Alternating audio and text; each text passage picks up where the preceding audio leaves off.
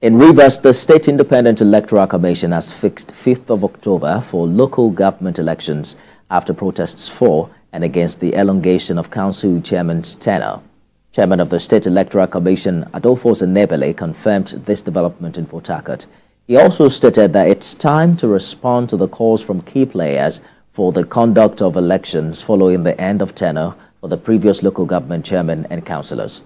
Recall that Governor Siminalayi Fubara earlier appointed caretaker committee chairman for the state's 23 local government areas, which led to protests by some supporters.